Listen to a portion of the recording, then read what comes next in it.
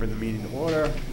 In accordance with open meeting law, the board states for the record that this meeting is being recorded by NORCAM and may be recorded by other local media. Please rise for the pledge. I pledge allegiance to the flag of the United States of America and to the republic for which it stands, one nation, under God, indivisible, with liberty and justice for all. Thank you. Welcome, everybody. Those listening at home. We'll start this evening off with our property tax classification hearing, our annual one, and turn it over to the town administrator. Thank you, Mr. Chairman. In the board's electronic meeting packet this evening, added late this afternoon, is a PowerPoint presentation which the Chief Assessor, Ms. Carboni, will be reviewing here this evening. I believe, and I'm looking to the Finance Director on this to confirm, that we've tried to consolidate the presentation into some of the more relevant slides up front, and then there's a series of slides that are our backup information that we can review if necessary during the hearing here.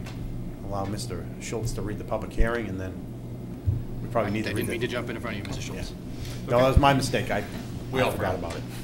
We have a notice of public hearing, the North Reading Board of Selectmen, property tax classification hearing. The Board of Selectmen will hold a public hearing on Monday, November 20, 2017 at 8 p.m.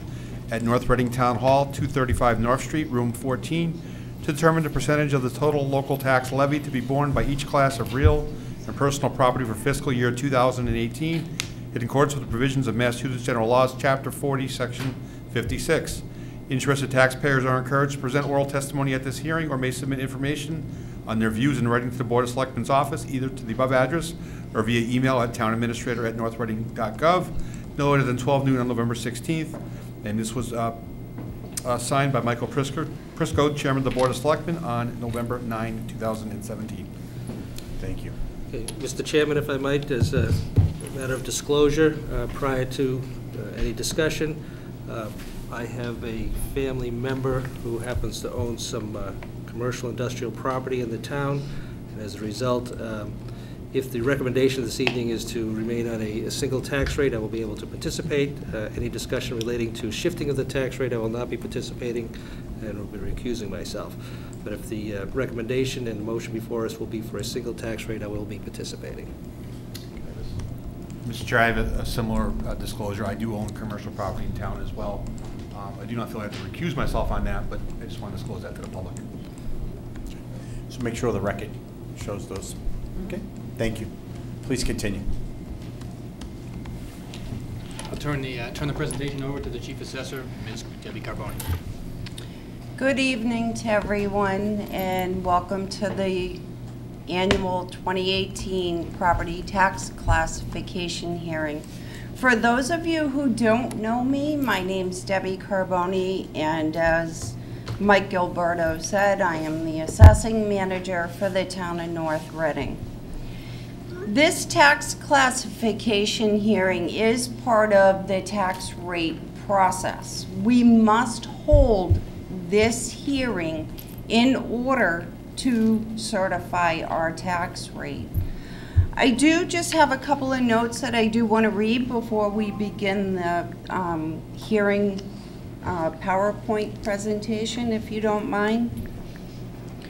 Fiscal 18 was an interim adjustment valuation year for the town of North Reading. The interim year adjustments were certified by the Bureau of Local Assessment staff to ensure the values are derived utilizing a methodology base of accepted mass appraisal practices. What that means is the Department of Revenue mandates every city and town the methodology to certify our values.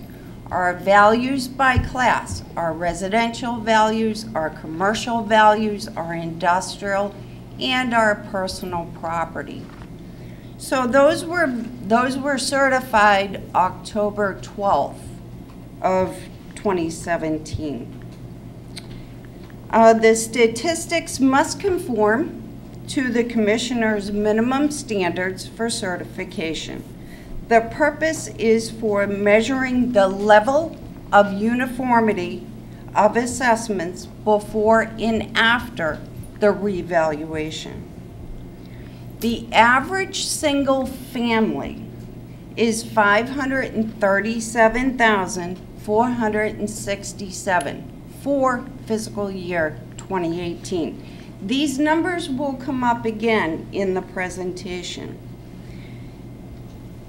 For fiscal 2018, we had 8 new residential homes. The commercial and industrial base is increased to 1,011,654,000. We currently have 300, I'm sorry, wait a minute. I lost my place. I need to go back to the single family. The fiscal 2017 was 9 new houses, and fiscal 2016 was 14 new houses. What my office is seeing right now is we have a lot of houses that are valued in the $250,000, $275,000 range that is actually being torn down and the new houses being built. So that's the reason why 2 years ago we had 14 new houses. Fast forward today, we only had 8. So I just wanted to explain that.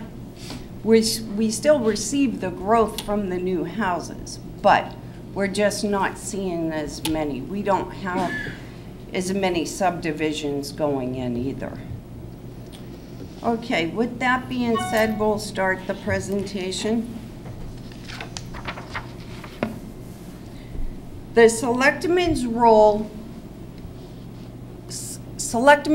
selection of a minimum residential factor. The minimum residential factor is our total levy and the percentages that are allocated amongst the classes. The second thing that has to be voted on is the open space discount. The third thing is granting a residential exemption or granting of a small commercial exemption.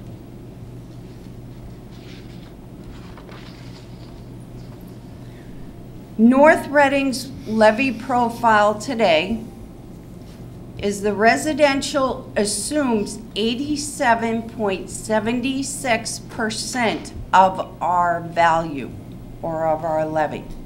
The commercial, industrial, and personal property is made up of the 12.24%.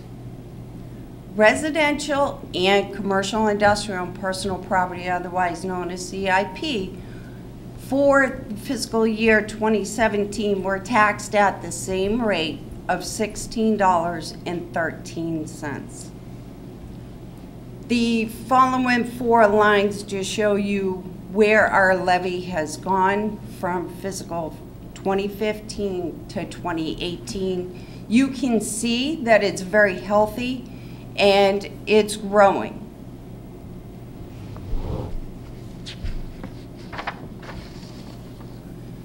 What is a split or dual tax rate? Communities decide to tax residential, commercial, industrial, and personal property differently. The statute allows an increase in the CIP's share of the tax levy up to 50% higher than the residential. That 50% is decided from the percentage of the minimum residential factor of the 87.76. It does not generate new revenue. It reallocates the levy burden due for the classes. The town of North Reading did split the tax rate in 2 years, 1988 and 1985. Commercial property valuation. The appraisal process involves the assembly, analysis, and classification of various types of information into a value estimate. The three approaches traditionally used to value property are the cost, the market, and the income. The assessors consider the amount of data collected, the strengths, the weaknesses, the relevancy of each valuation approach, and determines an assessed value for each property. I want to stop here and just kind of ask, does anyone have any questions? No?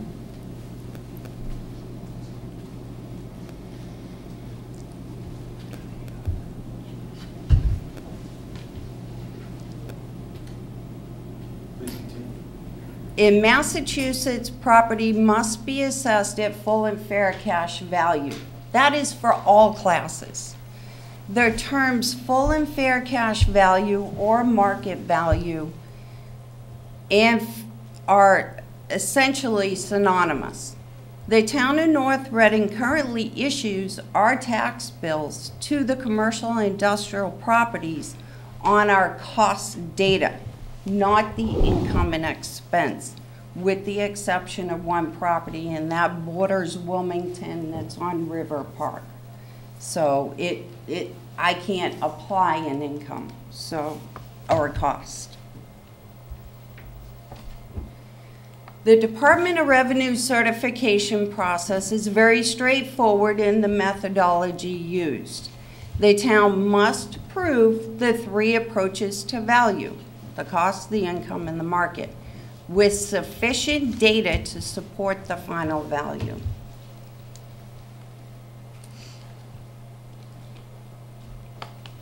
The income and expense statistics. North Reading mailed out 287 income and expense reports. We mail the income and expense out every single year.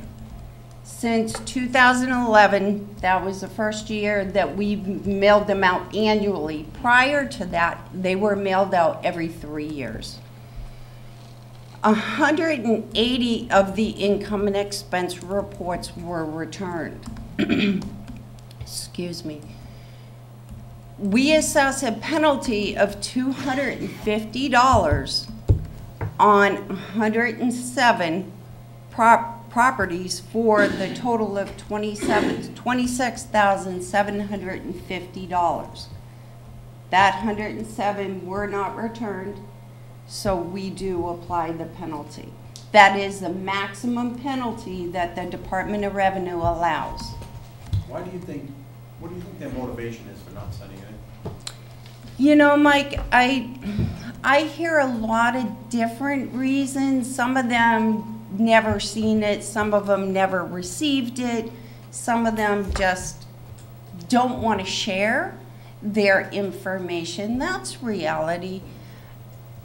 At the end of the day, the next slide will explain, when we receive these income and expense forms that we mail to every business in the town, what we're looking for you to give us what your rents are. We're looking for you to tell us how much snow plowing did it cost you last year? How much did you get charged in waste removal? How much did you get charged in the septic pump out? Your expenses also become part of our analysis. So we're looking for two major keys in this data. We're looking for your rental amounts, and we're looking for your expenses, because those two items determine one of the methodologies that I have to, one, report to the Department of Revenue, but also clear and concise valuation of that income commercial property. So rent on Park Street is not going to yield the same rent as you would find on Main Street. It's just location. Location is a factor. With that being said, you know, I encourage them to return them. That's all I can do. At the end of the day, we do receiving 64% of the INEs that were mailed out. That is good data for us to use, that percentage. By no means am I saying, don't worry about it, we have enough. That isn't what I'm saying. If I could get a 287 return, that would be wonderful. So let's increase the number then. The 250 chart, I can, I'm state mandated. That is the maximum charge. When we began this penalty, we did not start at $50 or $100. We went right to 250. Well, we didn't have anything at all before. I'm sorry, I what don't was think that? we had anything in the previous year. No, we didn't. Mr. Schultz.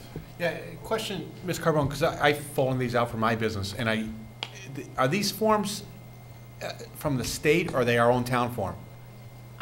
These are generic forms that all appraisal companies use. Because I think for the small business owner that's maybe a 1 or 2 man show, these forms are pretty complicated, and I have to literally go through QuickBooks and bucket every single expense and every single, like, what do I spend on insurance, what do I spend on snow, everything.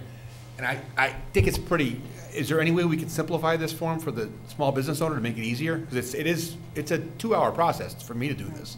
And I'm assuming somebody who's maybe not, because you gotta look all this stuff up. Some of these guys are probably, men and women who own businesses, are spending more money than the $250 by having their accountant do this. And I think that might be part of the reason of the non-compliance. If we can simplify the form, I think you might get more in. The way the form is laid out, the answer to your question, anything can be simplified, anything can be changed and or altered.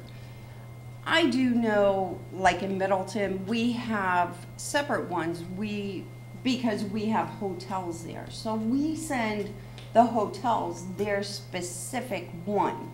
There's a lot more data that we're looking for from the hotel.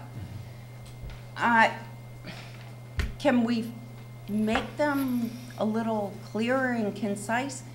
Maybe I could alter the form. I think you get more or compliance. Produce my own. Sure. Because they are, I mean, I'm looking at some of the business owners out here, and I'm sure would agree with me. It's a pretty onerous form to fill out, especially some of the people that have much more. I see Mr. Lee, you're shaking your head. I can picture someone that does the volume you're doing. You're probably, I don't know how much you spend on your accountant to fill out that form, but if we could simplify it, I think you'd get more of a response. Okay, I can definitely work on that. I think the best suggestion I would come up with for feedback from the commercial industrial owners sitting here today would be, do you want it specifically towards your business? Mr. Lee, you own a restaurant, so would you like that form that is specific for restaurants? Mark Hall, you have rental for commercial. Would you like to see them separate just for that and not include the other data on that form? I can dissect the form is what I'm saying and send it specific to the use. Does that make sense? Okay, we can do that for the January mailing. We can do that. I mean, you could host a workshop. I wouldn't Right. be You opposed. could host a workshop, maybe through the chambers, and come in here and put the form up on there and get their feedback. And maybe you modify it, maybe you have 2 or 3 versions based on different types of companies, but Sure. maybe having a workshop and getting the feedback direct from the business community before you just rush off and do something, because you could create more work or make it even more cumbersome. You see this start to drop. That would be my suggestion. I think it's a great one by Mr. Schultz. I love the idea of workshops. I think getting the business community to come in, and if no one shows up, then so be it, but hopefully they will. And I think the Chamber's here this evening, and I'm sure they would help you get the word out, and I would encourage you Sure. to do that. Okay? Sure, we can Okay. do that. We Please can plan continue. on hosting one. We were on the next one, Jim.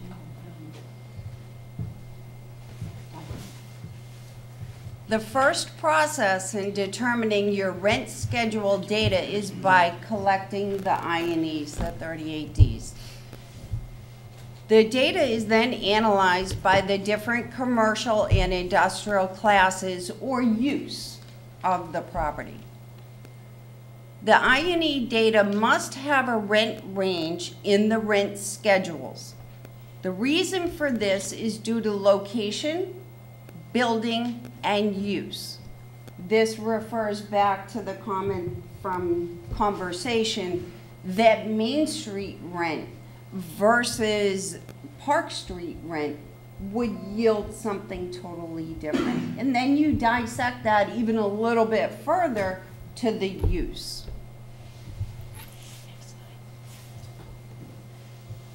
If the community does not have enough data in the returns, the assessor will then check the local market in the abutting communities. There are also program resources that I use. I use them regardless. One of them is LoopNet, the other one is CoStar, and then you always have the MLS. These resources are also a great tool to verify the income and expense data returned is within the market range that you're anticipating.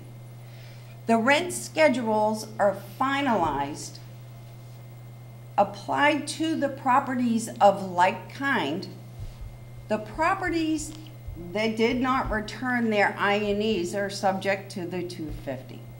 When I say the rent schedules are finalized and applied to properties of like kind, what I am saying is even if a commercial property did not return their income and expense, that rent, vacancy, and expense rates are still applied to that property. That has been globally on Main Street. Your rent for retail is $15 a square foot. I'm going to apply that same rent schedule as the other property that did return it.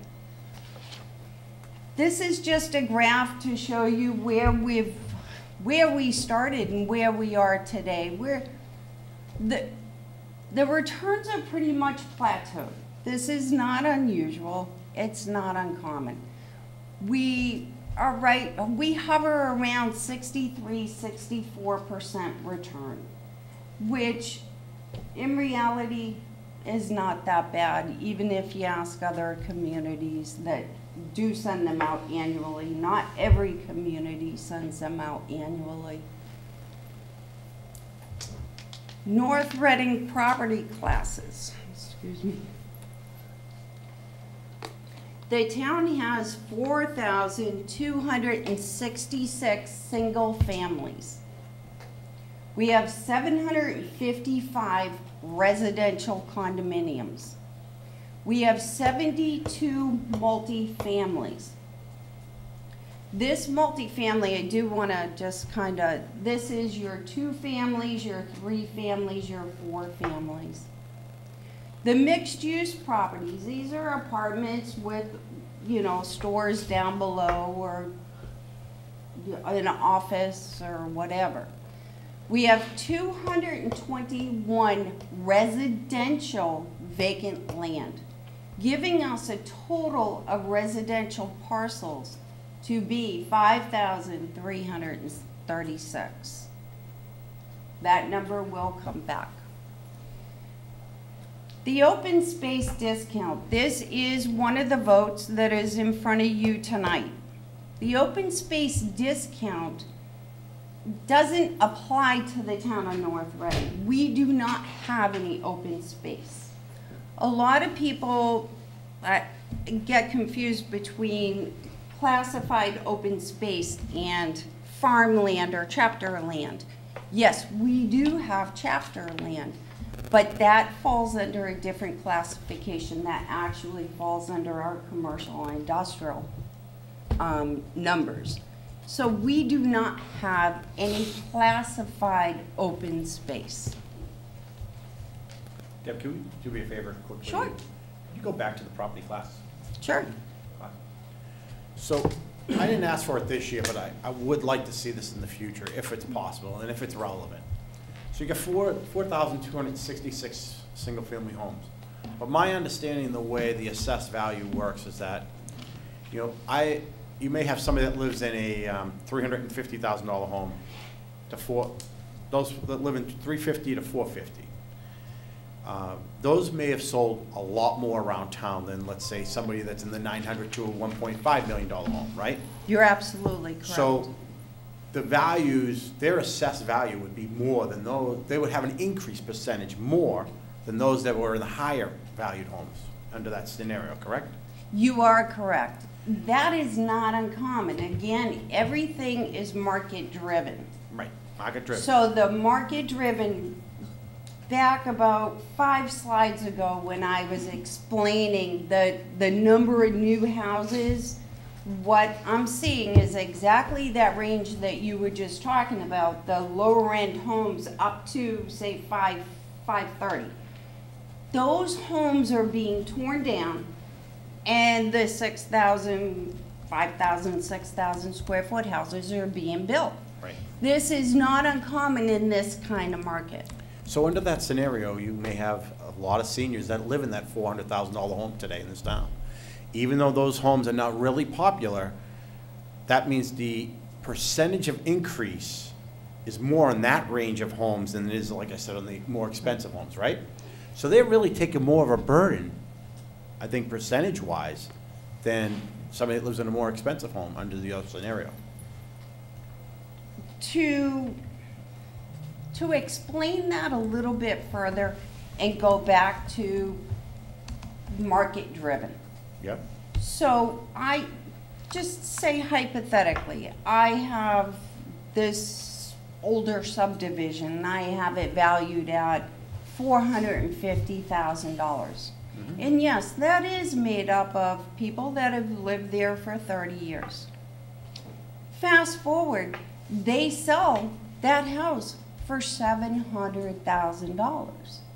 They're driving my market.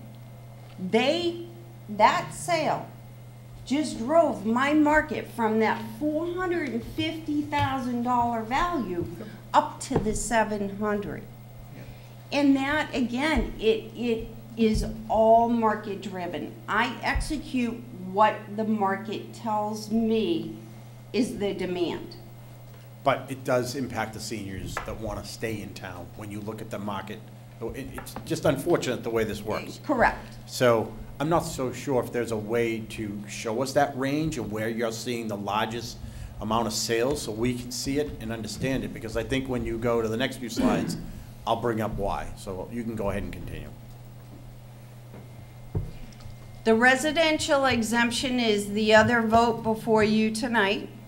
The Board of Selectmen may adopt an exemption up to 20% to shift the residential class burden from lower assessed properties that are not the principal residence of a taxpayer to the higher assessed properties and to properties that are not the principal residence of the taxpayer. This exemption has really been adopted in your cities, Chelsea, Brookline, Boston. Those cities have a lot of rental. They're not their primary residence. It is to relieve the tax burden of the lower priced homes in Brookline, but the ones that are not their principal residence would not receive that exemption.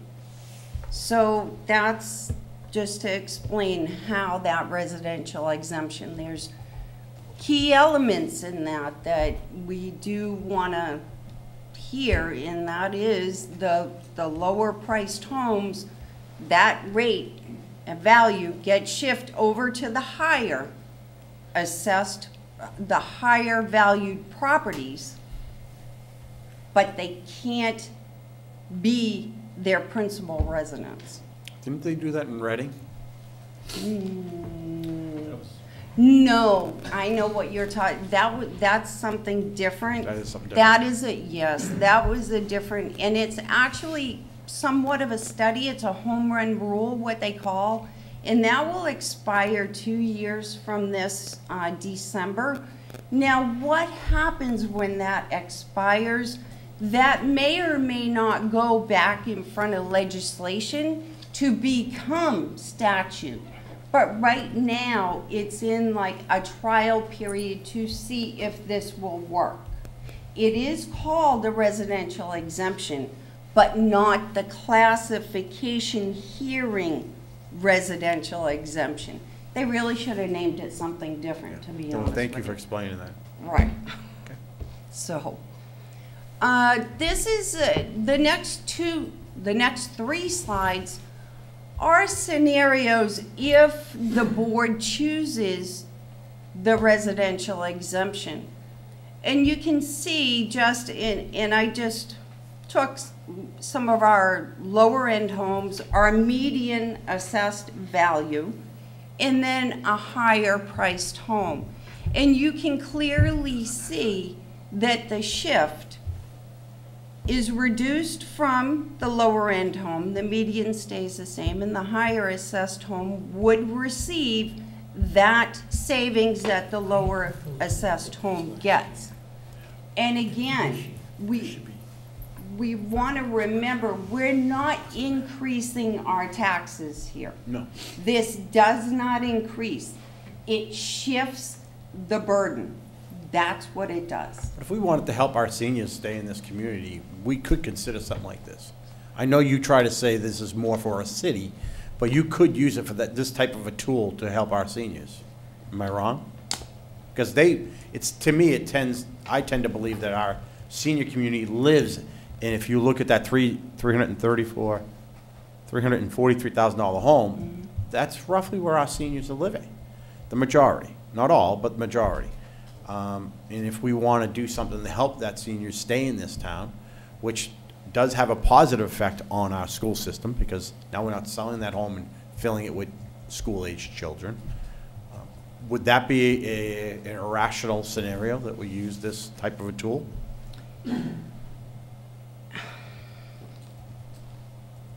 Rational? Could it apply? Absolutely. That's why it's here in front of the Board of Selectmen tonight for a vote. Is it the most predominant? I guess what I would, and it's your vote, I just provide you the data. What you want to look at is the fact that your higher end homes are going to absorb that increase. So just be cognizant of that, that's all. I'm just throwing it out there even for any board member input, because what I hear around town from the seniors is they want to stay here, but we're getting to a point where the taxes are at a level where they're almost forced to sell their home and go into some kind of assisted living or some type of a scenario that they don't like. And I just put it out there for conversation. Yeah. We have a little bit of time, and Mr. O'Leary. I just have a quick question. What would be helpful is, how many properties would be impacted? Do we have any data as to how many would actually fall into this category that we could shift it to and from? And that might help a little bit quantify. Yeah. I'd like to do something significant I do. to help our seniors. This is a scenario that I wanted to just have the conversation about. And I'm not saying it has to be 10% either, right? It could be less than 10% if we wanted it to be. Exactly, it's up to 20. 20, yeah. So Yes, up Mr. to 20. Ms. Carbone, I know I'm familiar, when I was with the Chamber of Commerce, Reading did it, they did more of a senior tax relief targeted towards Exactly. seniors. And what they did is they created 3 classes of taxpayers. They had senior residents, non-senior residents, and commercial. And they did a very slight split on the commercial. It was like 1.01 or 1.02. So the commercial and the non-senior residents would pay for the residential senior tax relief. Is there a way we could do that as far as have the commercial properties and the non-resident seniors help subsidize the seniors? That was the one that's under the home run rule, right? The way I understand that, and I'll make sure that I'm thinking correctly and get back to you, but we have to wait until, like, we can't just jump on board with that. We have to wait until that has been clarified that it works. The home run rules work differently than when it's just initiated into statute. What do you think the Now, time frame would be on that? I'm sorry, what was that? What do you think the time frame would be to find out if we could do something like that? I'll be honest with you, I really wouldn't want to give you a time because I'm not sure. I'm not sure. So I would hate to mislead and say, oh, well, maybe we could get it done for next year. I would definitely want to make sure that I know it could be implemented with a time frame. I can give you a date. Thank you. But I do have some numbers. Do you want to hear them? If you don't mind, and then Yeah. I'm going to allow Mrs. Minipelli to ask a sure. question after. Please, go ahead. But this 10% exemption, it's not really gonna be targeted to seniors, it's gonna be targeted to any That's homeowner correct. who's Yeah. That's on correct. value. And then that exemption, if we were to approve that exemption, we're just shifting responsibility of payment to just everyone, because we don't, That's- unless we split the rate, right? Do we That's also correct. have the senior exemption in place anyway for qualifying seniors or is that something different that we're gonna be considering? So in other words, This- eligible seniors, can seek a senior exemption. Do we have that kind of a program already? We do have senior exemptions. We have the senior work-off program. We have all of the statutory required exemptions. We've increased them over time. I do know one of the conversations is the senior work-off right now. That's in discussion. This exemption here, as far as it's not geared towards just somebody that is 70 years old. And it's value. This exemption is based on value. So just say your condos at Greenbrier, those are valued around $200,000. Now, I would have to verify occupancy to make sure that they do reside there, which that data is available. But we don't have to do it But for they would them. also qualify. We could just do this for single-family homes. Because you have it broken out that way. You showed the slide earlier. That's why I brought the slide up earlier. You have those types of apartments broken out Residential. separately. They would not, I wouldn't consider them qualified for this type of a residential exemption. But this does fall under residential exemption. Okay, that's fine. What's their numbers you have? I broke those numbers out for our single families and condos and stuff, Mike. We've just always done that so that you can see the single families increasing in our condos, where we're going with those, and so on and so forth. So currently, we have 46 properties that are 250,000 or less. 250,001, because I have to run it that way, to 500,000. We have 2,259 properties. 501,000 to the highest property. There's 1,961. Okay. Okay. Ms. Carbone, on the left column there, should that bottom line be like 5,000 and change instead of 5,500? We're confused on, wouldn't the savings be the 560 off of that tax bill? The 5,608 is the net of the assessed value times the Right, tax and- rate, less that 560. Is that number So wouldn't the wrong? bottom line taxes paid be the 5608 minus the 560? That's what I'm struggling with. This 5,000 is the savings. This 18,000 is the increase. So you add this to that, you deduct it from the lower Right. end. Right, so I'll give you an Is it example, off? Andrew. So basically, what the data that you just provided us is 305 homes in town would qualify for this exemption if we executed this, based on what you just explained to us, right? That's the 46 that are in the 250 or less, and then the 259 that are in the 251 range to 500. So that's a total of 259 and 46 is 305. Right around there, yep. So the 305 people, our residents, Andrew, would see a reduction of $560 in their taxes. Right, No. so where am I, this tax is paid? 10% of their bill. Exactly. I'm not sure why the bottom line is 55.7. My apologies if, Oh, that's just all, okay. exactly, Okay. this, my apologies if it's, and I will calculate it to see. I thought I double checked it, actually, I know I did. We can move on. So- I just wanted to put it out there for the board to consider, because I want to see the seniors stay in town. I want to see the folks live in the homes that they want to live in and find a way to do that. And if it's a few $100s, it may not sound like a lot, but $500 in their mind is significant. Mr. O'Leary. Yeah, just if you're going to refer to the Reading program, the Reading program was tied to the circuit breaker That's right.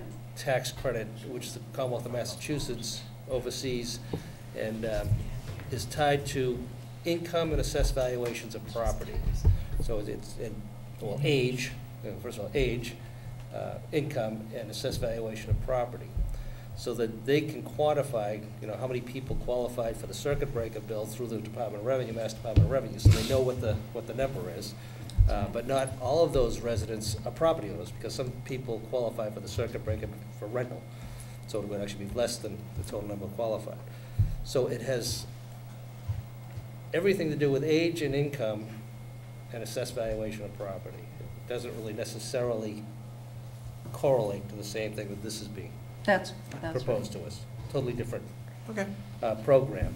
But it's geared specifically towards, and that program is targeted specifically towards low-income seniors who live in their home.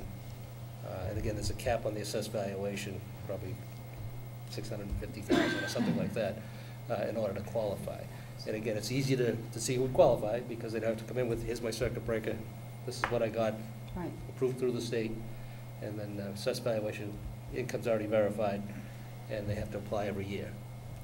And again, That's the way that correct. they did it on a sliding scale, where if the average circuit breaker, the maximum circuit breaker for last year was just over $1,000, $1,070.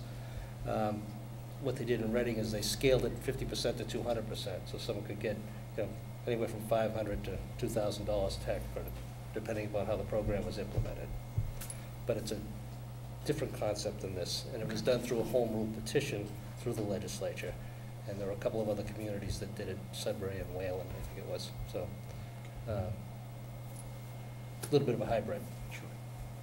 Thank you, though, for going through that. I appreciate it. No So problem. the last point I want to make is those 305 homes that you talk about in those two ranges, they did get an increase percentage-wise more than the ones that, the other 1,069 that were in the $500,000 range and above, right?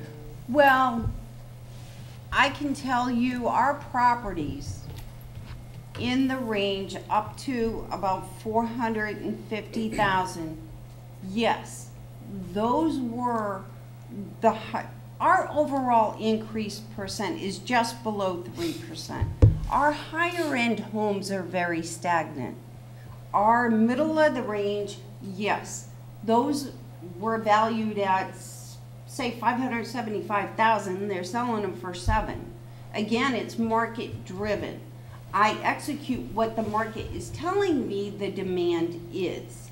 So if that value range home is being sold for $150,000, $200,000 over my assessed valuation, for me to certify my values, I do have to bring them up to what the market is indicating. Yeah, I understand. So that's the scenario. I can tell you the higher end homes are stagnant.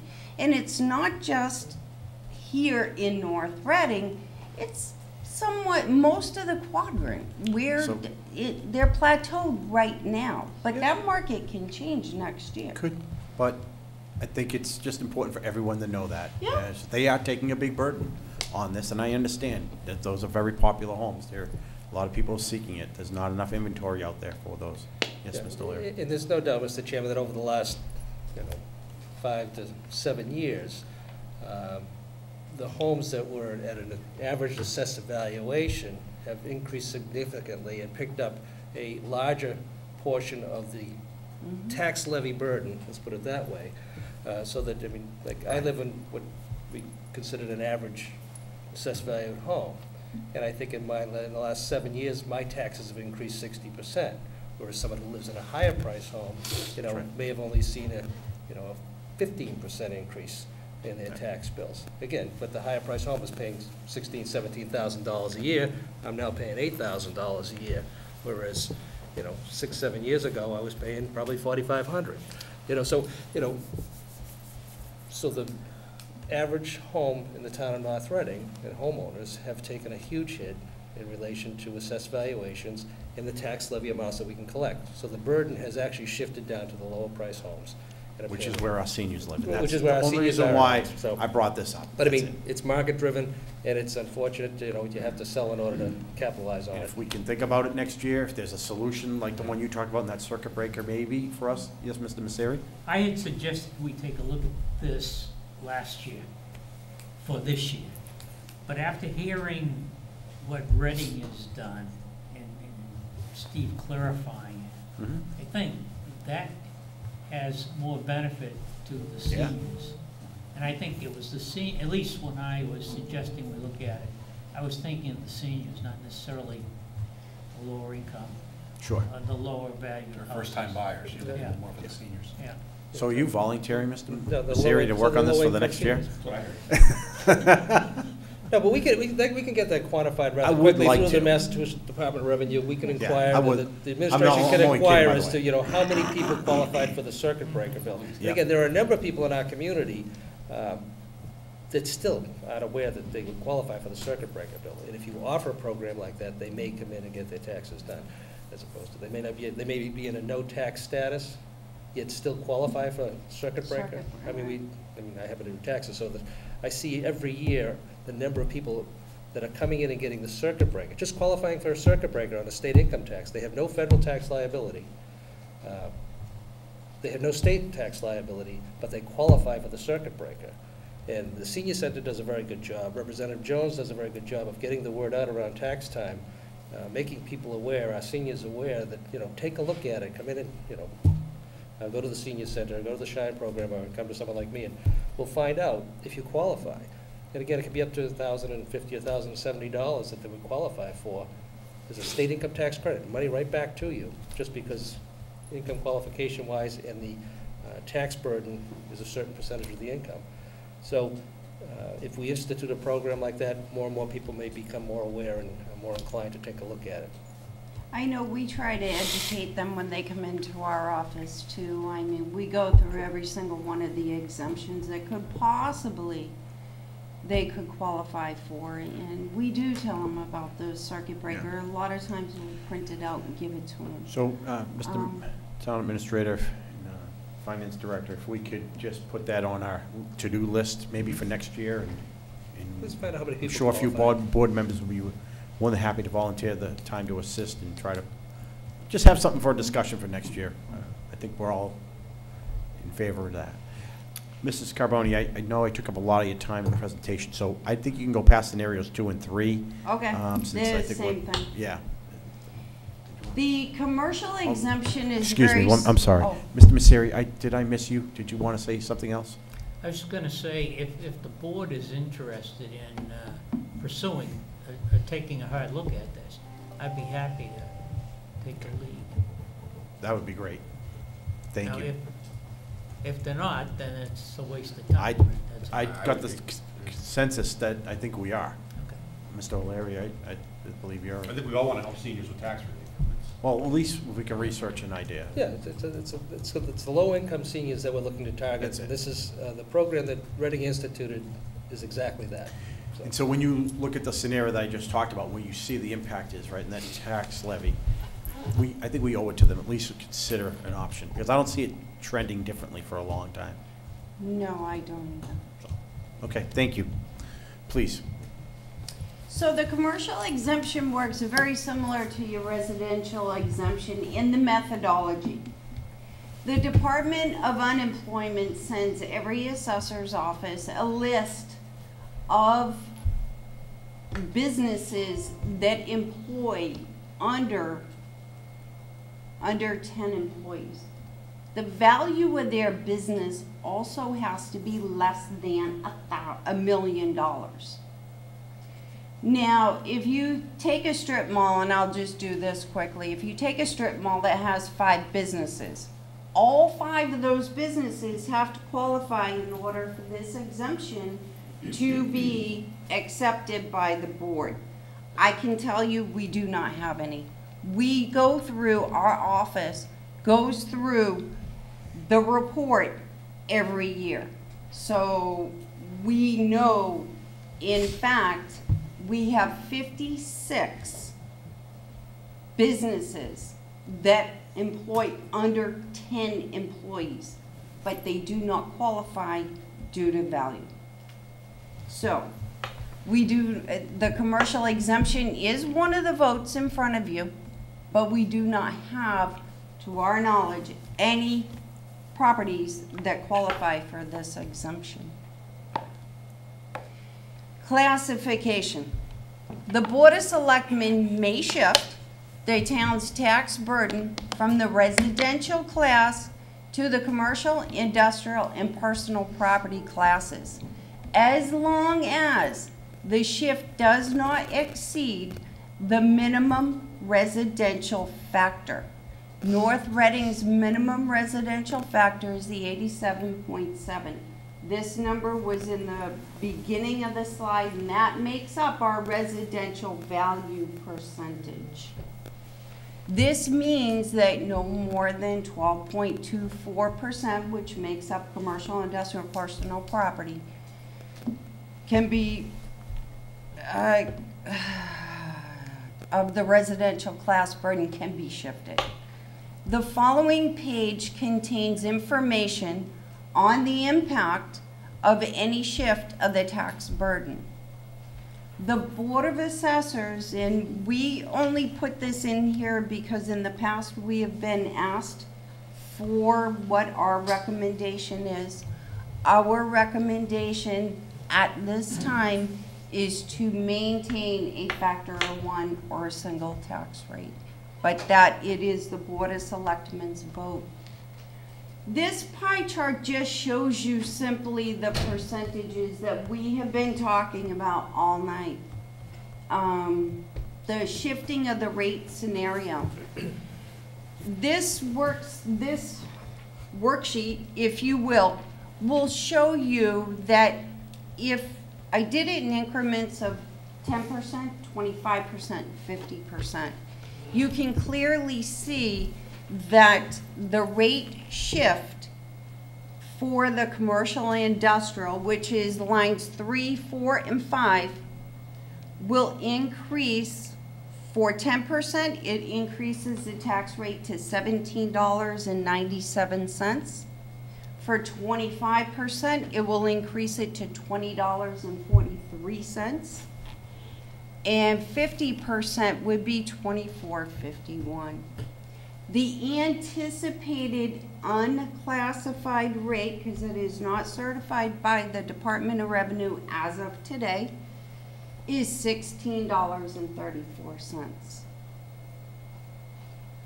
In conclusion, the options before us, we must set a tax rate and mail the tax bills before December 31st. The options before the Board of Selectmen is to vote on a tax rate to shift or not to shift, the residential exemption, the commercial exemption, and the open space discount. Does anyone have any questions? It's a public hearing, so if anyone in the crowd would like to ask a question, just go to the podium and... Mr. Chairman, more for the record, we did receive a letter from the North Reading Chamber of Commerce, which was placed in the Dropbox folder for this evening's meeting. Thank you. I believe that was the only comment that we received. Any questions? Board members? If not, I'm going to close the public hearing and we can deliberate and make a decision. Okay, I'm going to close the public hearing and turn it over to the board members. And I obviously, go ahead. Say thank you. That was quite clear and very detailed, so thank you. Thank you, Deb. It was a lot of work, and Liz as well. I know you put a lot of time into it, and thank you. It certainly made it get through the process a lot easier. You know, I've done this now. This is my 8th presentation with you. And they've gotten better every year, and I appreciate that. But the scenario is 87, a little over 80%, 87% is residential. Until we see that number get down to around 80%, I just don't think there's a real valid rationale that we could ever come up with to ever discuss a shift. You know, when I first got on the board, I was really just trying to get people to wake up that we couldn't even get these forms submitted. And I am happy to see that they're at least over, that's 60% or over. I would like to see more, but I think it's a wonderful idea that Mr. Schultz has presented, that you have a willingness to have a workshop and work with the business community to improve on that. And that will help. Because when you look at, and that, if you just go back to that discussion real quick, then we talked about that, those folks that live in those homes and those ranges, that's lower value home, they're taking a big levy burden. You know, they're the ones that have the least amount of jobs, or the jobs that are paying for them to do. A lot of fixed income, Michael. Yeah. I mean, So it's true. we should do what we can, and the business community should do what you can to help us get the right numbers on that 12, a little over 12%. We should have the right numbers to make sure that everyone is paying their fair share of the taxes, and because we're all in this together. But at some point, our economic development will flourish, and someday, hopefully, we'll get to close to 20% or over 20% in our commercial base, and then we may be having a different discussion. But until then, I just don't see there's a need, and I'm not sure if there's any other board member that feels different. And if not, I'll take a motion, and we'll move on. Mr. Chairman, I move to establish a tax classification factor of 1.0 as recommended by the Board of Assessors. Second. I have a motion and a second. Any more discussion? None heard. All those in favor? Aye. Opposed?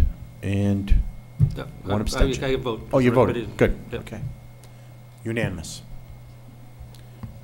Thank you. We have about 10 minutes. You still Yes. have Oh, we have one 3 more. more votes. One more. Yes, sorry. You notice I didn't leave the podium. Yes, 2 more votes. Mr. 3 more Chairman, votes?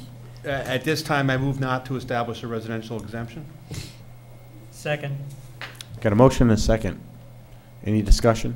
None heard. All those in favor? Aye. Opposed? Unanimous. Mr. Chairman, I move not to establish a commercial exemption. I have a motion. Do I have a second? Second. Second by Mr. Messeri. Any discussion? None heard. All those in favor? Aye. Opposed? Unanimous. Mr. Chairman, I move to recommend the fiscal year 2018 property tax levy at $49,006,144.19, which is $925.81 less than the levy limit. I have a motion. Do I have a second? Second. Second by Mr. O'Leary. Just to let everybody know, we don't tax to the max. Yeah. Make sure that's noted in the minutes. Everybody can sleep well tonight, knowing that your board does Mr. not tax to the Messeri. max. Was there not one more motion regarding? He's right. Open space. Open space. I found them, finally. I forgot we had We got a couple shifted more in the Yeah, meeting. there's more. We have a few more, actually. But let's finish voting on this. Any more discussion? All those in favor? Aye. Opposed? Unanimous. Mr. Chairman, I move to recommend to the Board of Assessors that the fiscal year 2018 tax rate be set at $16.34 per 1,000 evaluation. I have a motion. Do I have a second? Second by Mrs. Minupelli. Discussion? None heard. All those in favor? Aye. Opposed? Unanimous. Should be the last one. Mr. Chairman, I move to not establish a commercial exemption. We already did that one. Open space. Yeah, we already did that one. The open space. Okay. I It- move it's not. incorrect. I move to not establish an open space exemption. I have a motion. Do I have a second? Second. Second by Mr. Messeri. Any discussion? None heard. All those in favor? Aye. Opposed? Unanimous. Those are supposed to be the first. Now we're good. And Mike, you will have to log in to sign the LA 5 tomorrow. Tomorrow? You got it. We have, oh, you're good. Put that in my calendar. Okay. We have about 9 minutes before the next hearing. So I'd like to open up can we go to the public comment? Anyone here for public comment?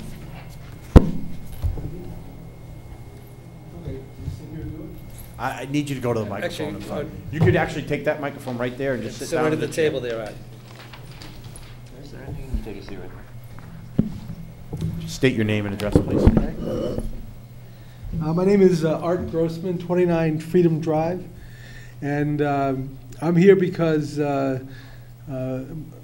I started a coffee house in North Reading, not a place where you eat, but a place for music, and I'll tell you a little bit about it in a second.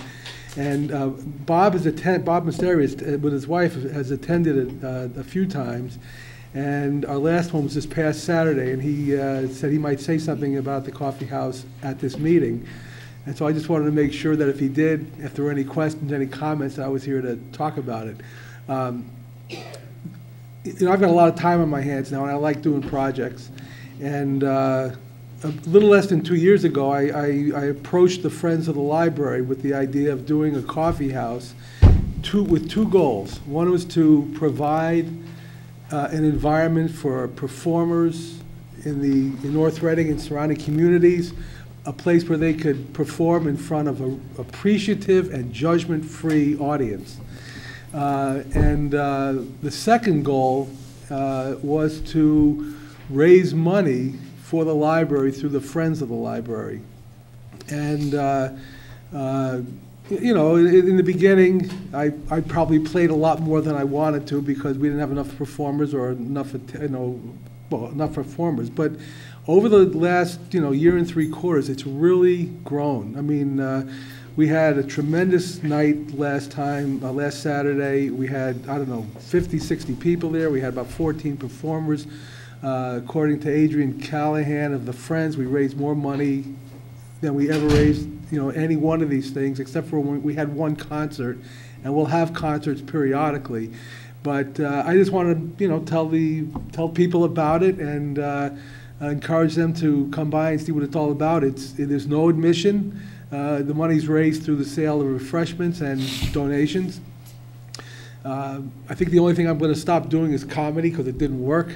But if you sing, if you want to do poetry, if you anything, you can do it there. And well, you were there. I mean, it's really come a long way, and I think we're clicking on all cylinders, and we're really achieving all our goals. How often is it a regular schedule? It's once a month. It's around the third Saturday of the month.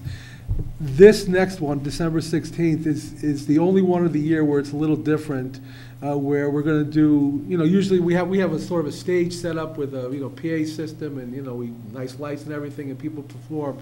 For this one, this is the holiday version, and we encourage families to come.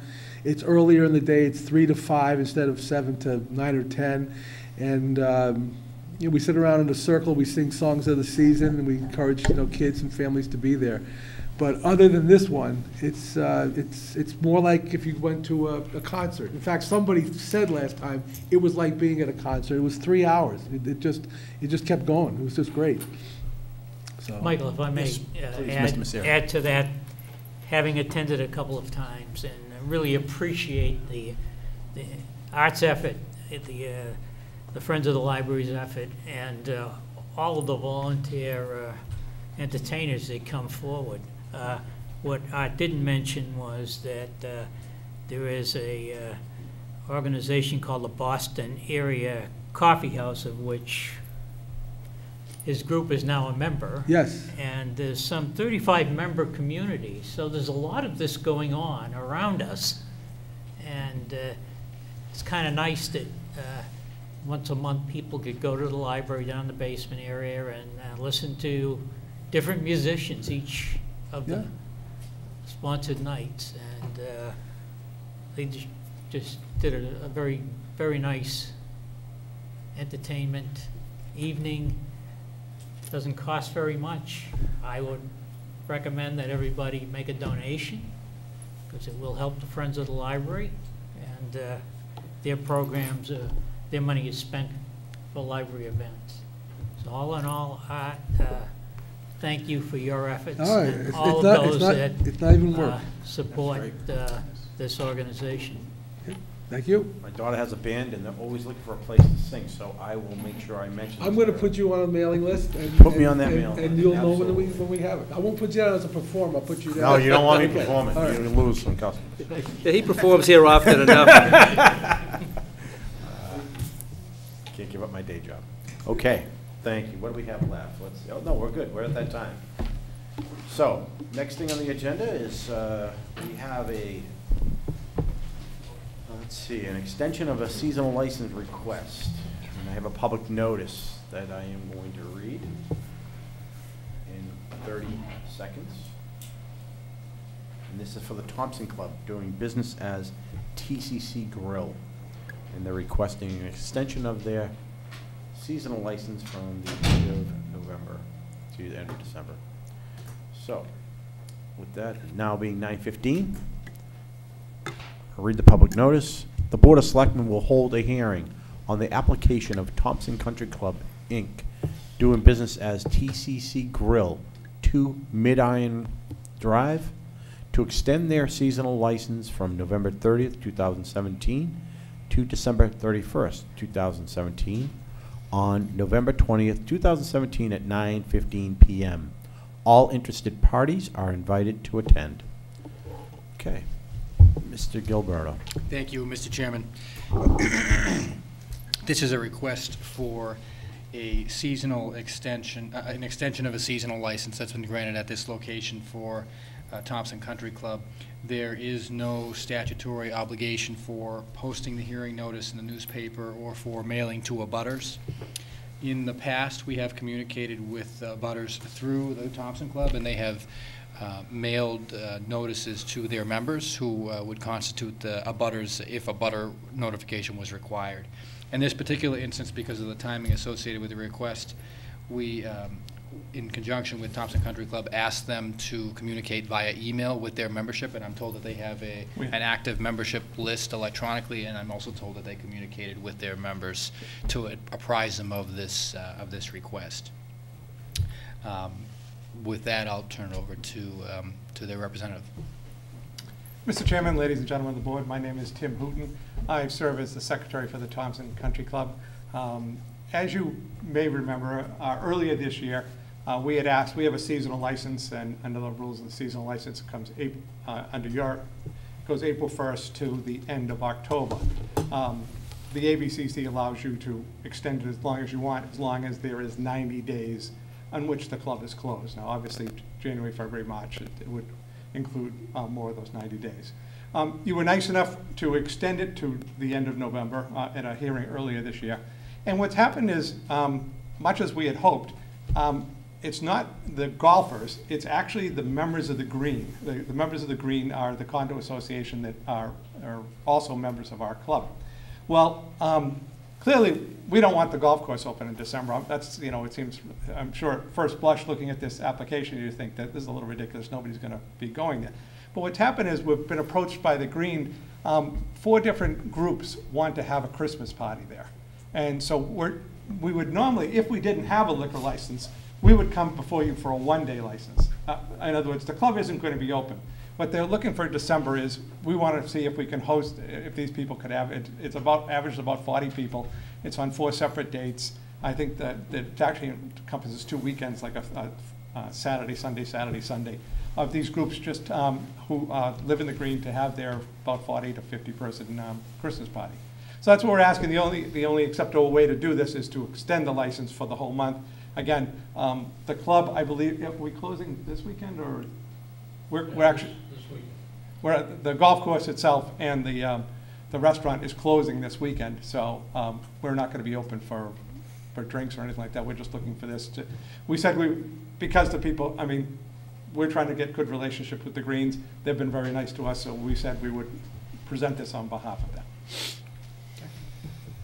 Pretty simple request. Any questions of the board or concerns? Mrs. Minipelli. How would you staff that, though? Because if you're closing and your current staff is, are you serving alcohol at these? We would. That's why we need the events? license extended. We couldn't. Right, we right. could have it without alcohol right now. We could have it because Right, we have a right. victual license to do. So we're Right. just looking to extend it. So yes, we would bring back staff for those 4 days. Your regular, normal, the staff that. Yeah, we have people that they don't have. This is kind of a part-time job for them, so they don't go someplace else, or they don't leave us at the end of the year. They just go and do whatever they do. They have families, and you know, but we have enough people that would come back. I mean, we're talking a small event. I mean, it'd only be staffed like 2 or 3 people. We have, you know, you're talking light hors d'oeuvres and some drinks. Okay. Well, we'll take a motion. Sure, Mr. Chairman, I move to extend the seasonal club license for Thompson Club Inc., DBA TCC Grill, 2 Mid-Iron Drive, from November 30, 2017 to December 31, 2017. We have a motion. Do I have a second? Second. Second by Mrs. Minipelli. Any more discussion? I think this is Happy holidays. good idea, and it's great to see the Greens, the folks that live in the Greens are using it. You know, it's a nice commitment to their little community, so I hope they get Thank you very enjoyment much. from it. And it was nice to see somebody else suffer through the If it tax passes. classification hearing.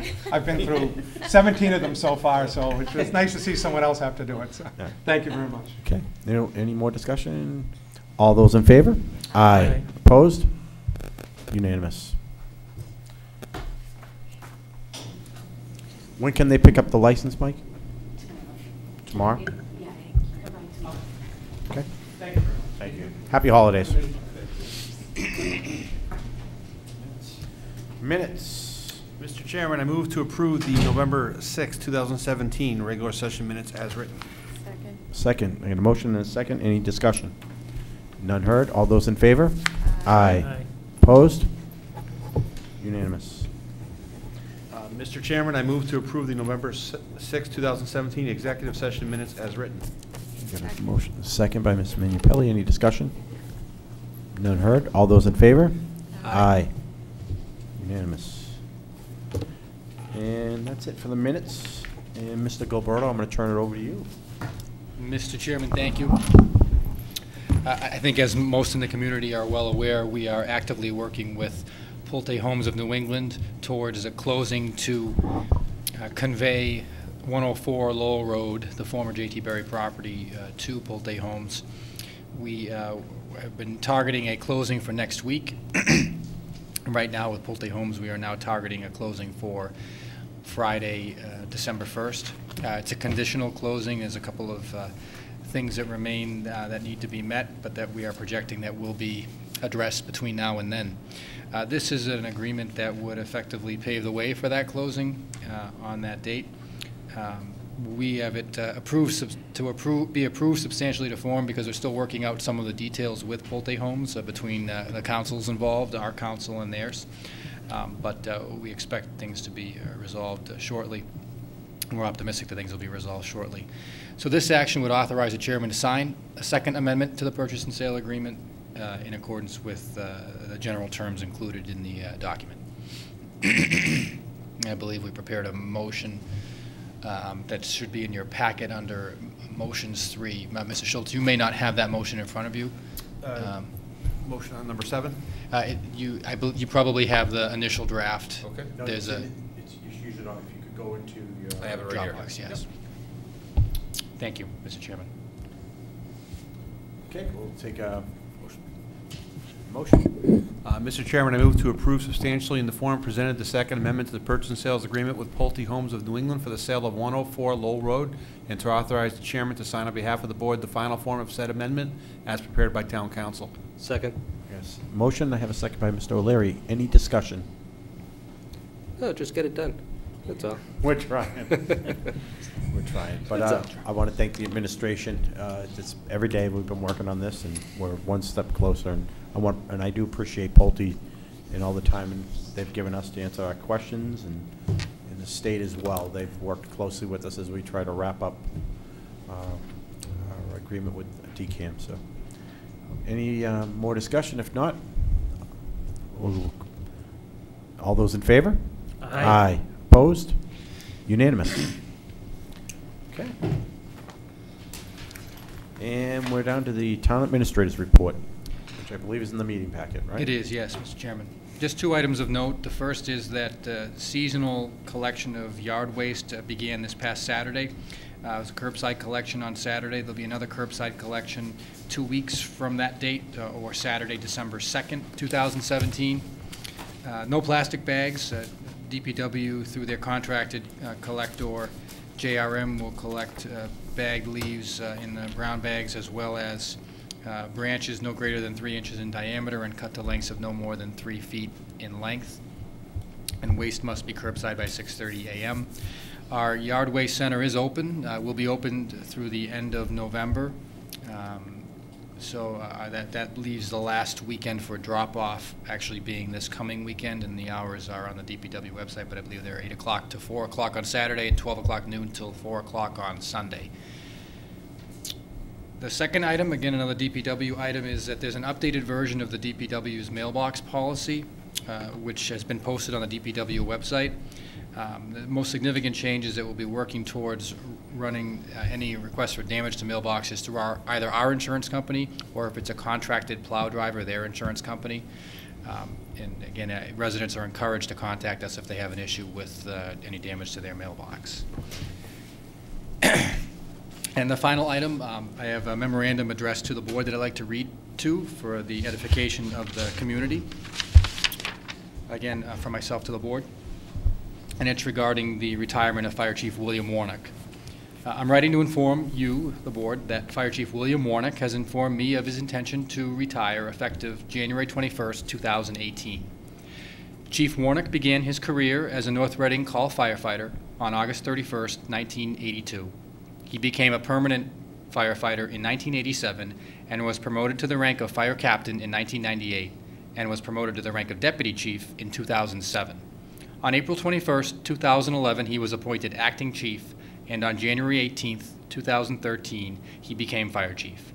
Under his leadership, the fire department expanded in size and scope with the implementation of advanced life support emergency medical services and the hiring of additional firefighters in 2012. Chief Warnock is a firefighter's firefighter, and during his tenure as chief, he was always available to respond to emergencies. In addition to his presence at incidents big and small at any hour of the day or night, Chief Warnock regularly filled in the gaps when our town needed something necessary to be done. He was a steward of the flag on our beautiful North Reading Common. The chief was also a source of strength for many of us when former Information Technology Director Eugene Tork fell ill and passed away in 2016. I'm grateful to Chief Warnock for his service and loyalty to the town, and I will miss his passion for firefighting and for the North Reading Fire Department.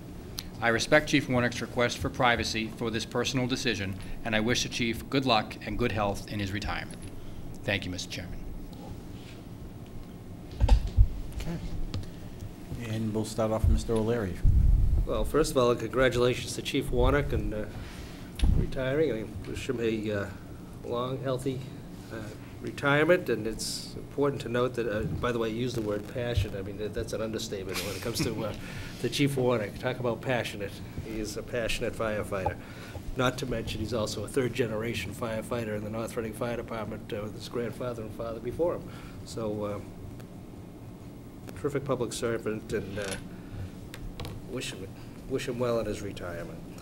And I know all of us yesterday were at the annual Thanksgiving dinner, and again want to thank, first of all, Linda Jones, along with dragging along Representative Jones and Senator Tarr at the annual event. They had a terrific afternoon and entertainment and good meal, and it's always great to get together. It's a community event that everybody enjoys, and it's great that they've continued hosting it. So appreciate it very much. Just hope everybody has safe travels. They're talking about record numbers of people on the road over this holiday season, so hope everybody travels and gets home back and forth safely. And finally, good luck to the Hornets in their quest to beat the Pioneers from Linfield and take Turkleys back. So it's good luck to the football team, and may they bring victory home. Thank you, Mr. Chairman. Thank you. Mr. Messeri. I too would like to congratulate Chief Warnock for his years of service, his loyalty to the community, and I wish him well in his retirement and his future endeavors. I'd also like to wish the entire board for a happy and safe Thanksgiving, and look forward to the signing of the Pulte contract, and thank you, Mr. Prisco, for all your efforts, and everyone else that has put time and effort into making this a major step forward for the community from the point of view of now maybe having enough capital to move forward with our economic development goals. Thank you. Team effort. Mr. Yeah, want to thank the chief for his time and service, long time in service with the town. And Mr. O'Leary said people on the roads. We're going to see a lot of them Thursday morning around 8 a.m. running down Central Street in North Reading Turkey Trot. And I want to congratulate all the people that finished the Get Fit North Reading program. It was a very successful program we had. I'd like to start it in the spring again. We had 41 people out there, and I think many of them are going to run the Turkey Trot for the first time. And I see one of them in the crowd smiling at me, typing over there. But have a great holiday, everyone, and I wish you and your family the very best. I'll be doing the turkey walk stroll, not necessarily the trot. But, I just wanted to congratulate the chief as well and wish him the best of luck in whatever he decides to do in his future. And also just mention the veteran service. It was a very well done. Congratulate Sue Magner, and we had the student MC Sam Barrett was there. Sam Barrett was there, and beautiful vocalist Tamika Thurston. Major Grant was there. North Reading Police Honor Guard. The Minute Militia was there. The North Reading High School Band was there. The Scouts were there. All the veterans that attended. It was very well done, well attended. It was a nice remembrance. It was a nice day to celebrate and also remember the veterans. So a job well done to Sue Magner, and also to Mary Prenny too for that delicious dinner, and Representative and Mrs. Jones for that delicious dinner for the elderly, which was also well attended. So happy Thanksgiving to everybody. Hope you have a peaceful, safe holiday. Thank you. I have a few things this evening, so I'll try to go as quick as I can. First thing is, the town administrator mentioned the leaves and the pickup, but I also want to remind the community that if you have a lot of leaves around a drain near your home, if you physically can do it, if you could try your best to move them away. I noticed we did have the DPW out yesterday working around the community to try to clear the leaves from those grates, because obviously when the rain comes and if we get the cold weather and freezes, it does cause a massive safety issue. So if you could do that, I would much appreciate it.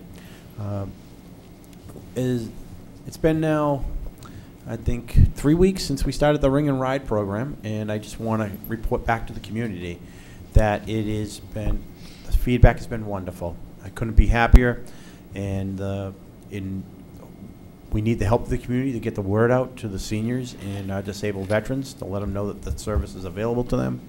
And it's very easy, very user-friendly, and I hope more and more in the community take advantage of it. And I want to thank all the riders that have submitted their feedback to the transcript and made phone calls and sent emails. We do appreciate the feedback because it's helpful for people to trust that it is not the ride. It is not the ride from the MBTA. It is the Ring and Ride from the MVRTA, which is a significantly different service, and I hope folks take advantage of it.